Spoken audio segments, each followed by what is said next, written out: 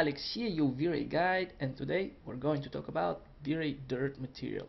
This is a really cool option in VRay that adds ambient occlusion to your materials, and by doing that it adds a lot of photorealistic, nice soft shadows and nice soft look to your objects. Okay, so I have here a few examples that I used VRayDirt in order to enhance my ambient occlusion, so we can see here really nice soft shadows inside this metal here. Also with this concrete here and connection between the metal and the concrete right here, everything is basically was made by the help of VRayDirt.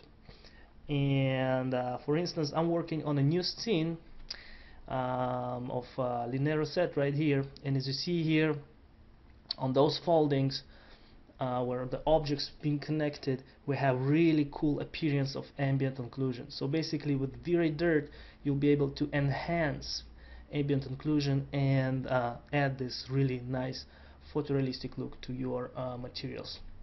Okay, so let's go to 3D Max, and I have here a pretty much simple scene.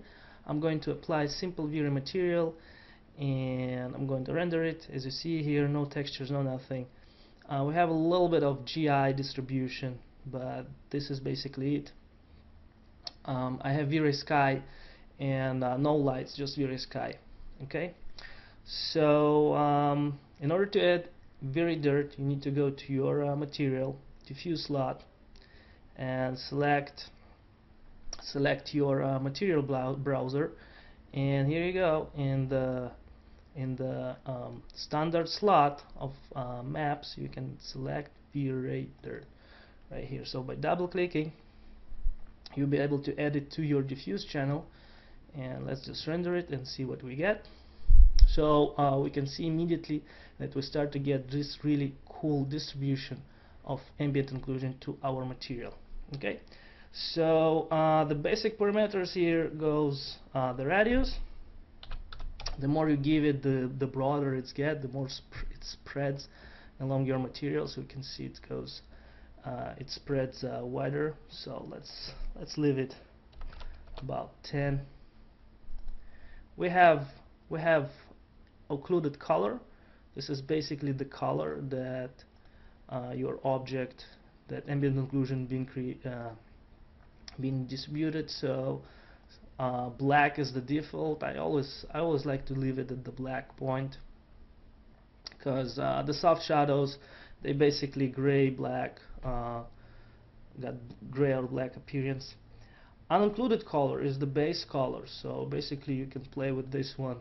Let's make it red, for instance, just to give you an example of how this stuff works. So basically we're not going to use those colors, we're going to use textures. Okay, so just to give you a little bit indication about distribution, the higher it goes, basically the lower and accurate it gets. So you can see it gets really accurate. So let's leave it at 1, for instance, and not change these parameters. Basically I'm not changing them at all. Fell off, same here. It goes how wide your ambient occlusion is going to be spread out. So the higher it gets, the less fell off you get. So let's leave it at 0, default settings. Subdivs is something pretty much important, is your quality to your materials, to the distribution of VRayDirt. So we can see pretty much dots here. If I'm gonna zoom in, we have a lot of kind of grainy looks. So this one goes by the numbers of 16 or 32. So basically square, and you can see how accurate it is right now. So the more you get, the more subdivs you put, the more accurate ambient occlusion is going to be. Bias is basically the shifts. You can shift actually your ambient occlusion to different sides on the y-axis. or on a z-axis. As you see here, my ambient occlusion was shifted a little bit to the right, and if I'm gonna put here also 1, and this I'm gonna put back to 0, I'm gonna shift it back to the left. So as you see, you can shift also your ambient occlusion to give it more or less. The Z probably goes up and down. Okay, we have here other different parameters such as alpha. Ignore GI is on by the default because we're using ambient occlusion, and invert normals. We're gonna go through those parameters a little bit later because it's much easier to see when the texture has been applied. So let's go and apply a few textures. So those are the slots that the texture is going to be applied to. So let's just, unoccluded color is the first texture that I'm going to apply, and let's see how this one works. As you see here, the unoccluded color is the basic color, is the fundamental color of your object, and we can see we have a little bit of GI, not something serious. Now we have occluded color, so basically I prepared a little bit darker texture than the unoccluded. So this is, if this one is the basic texture, you want to have something a little bit darker than the original texture. So your VRayDirt will actually be dirt, and we'll use this dark texture. Okay. Radius is basically how your ambient occlusion being distributed. So in the radius, you can put any other texture. You can also use, let's use for instance Cellular, and let's turn off our fundamental texture, our base texture, and see how it works. So as you see here, I'm using Cellular, so it's pretty much dots, and we can see here it's been controlled by the white, gray, and black. It's a different variation of white, black, and gray color, and we can see that we have those kind of ununiform dots going on. So basically, you can use different maps in order to distribute this ambient occlusion, the actual dirt in your texture.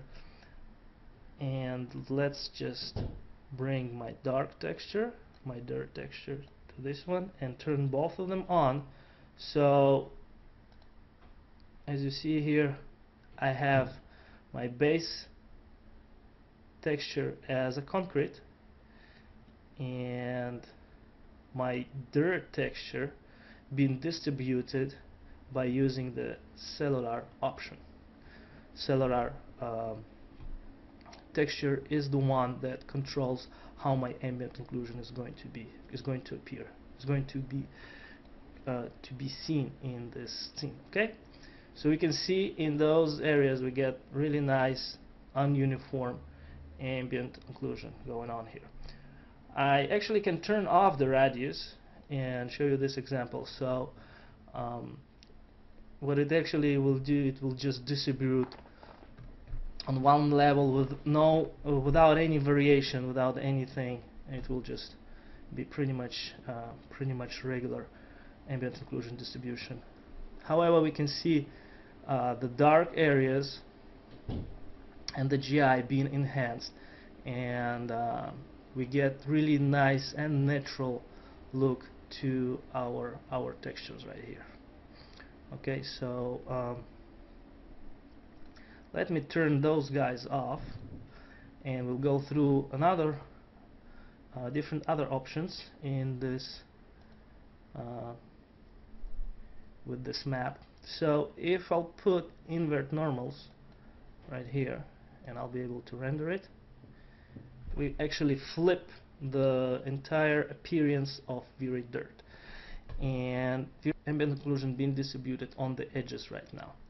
Okay, the next option is work with transparency. for that option we actually need to use a glass. So I'm going to duplicate one of my boxes and let me make it glass so you'll be able to see, whoops, how this stuff actually works. So I made here some really thin glass, something like this, and let's make it a little bit thinner and a little bit higher and give it a glass texture, and not that refractive, something like this could work really nice. And let's render and see what we get. So as you see here, we get pretty much not that accurate, but pretty much dirty look for our glass. Pull this a little bit in. Now in order to avoid this, we can activate this option, work with transparency, and then we get pretty much accurate look to my glass here. It's pretty cool. Let me just make my glass a little bit darker, something like this, so we'll be able to see much better. Okay, so we can see we have really nice distribution of ambient occlusion along the glass in compared to when this option was off, something like this. As you see here, we get really kind of inaccurate black lines. It doesn't look that natural.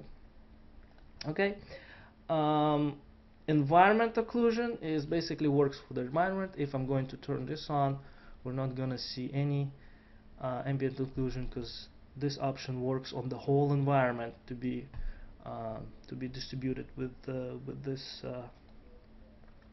texture. And we can also see if the effect alpha is on, we'll be able to see how nice and thin ambient occlusion gets, because it's now working with the alpha that's been distributed from my cellular map. Okay, another cool option is, let me just turn those guys on and render this image so we will be able to see how ambient occlusion actually works on my model.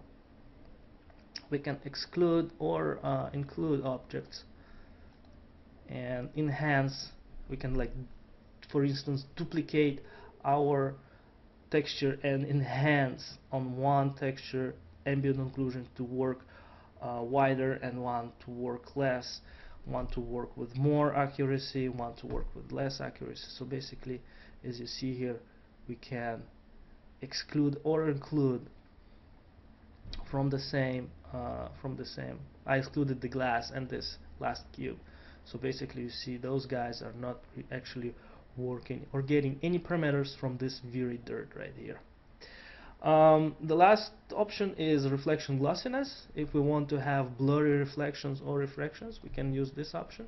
This option actually works really good with specular maps, and you probably know that the specular maps supposed to have only grayscale, only black and white, and in between the grays it does not have to be on a grayscale, but it always works better when it's working with the grayscale mode. So this is basically refers to your reflection glossiness, to your blurry reflections that your map, that your ambient occlusion VRayDirt distributes. Okay. Let's see what other parameters that we have. I'm going to turn those guys off right here, and we're pretty much going to go back to the previous stage, to the normal stage of being distributed. And as you see here, we get really nice and accurate render with realistic looking concrete. Okay, so this is pretty much it. This is how you work with VRayDirt and use really cool ambient occlusion in order to enhance photorealistic look to your VRay materials. Okay, I hope you enjoyed this. Post your comment below. This was Alex, your VRay guide.